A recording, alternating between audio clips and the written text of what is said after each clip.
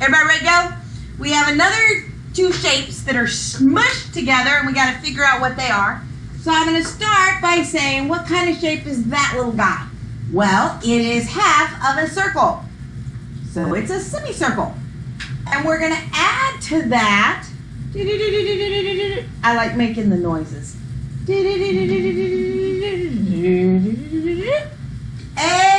rectangle. And we're going to find the area for both of them.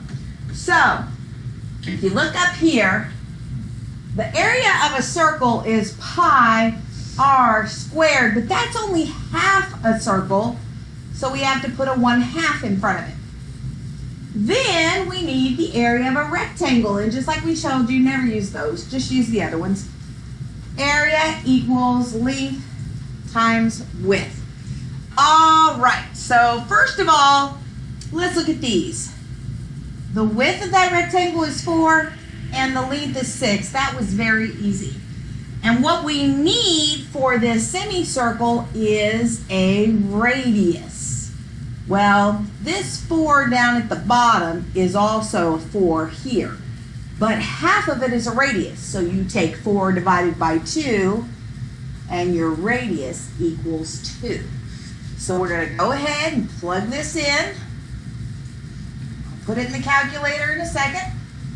So this one is going to be 4 and 6. So let's run over here to our handy dandy Desmos calculator. 1 divided by 2, and then I'm going to use that cool pi button right there.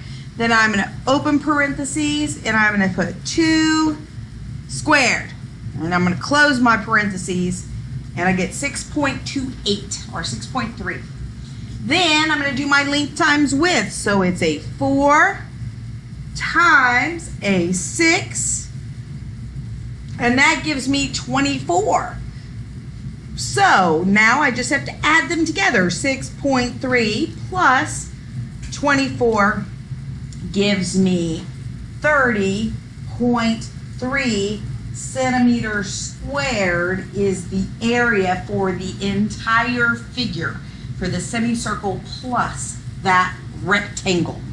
It's amazing, isn't it?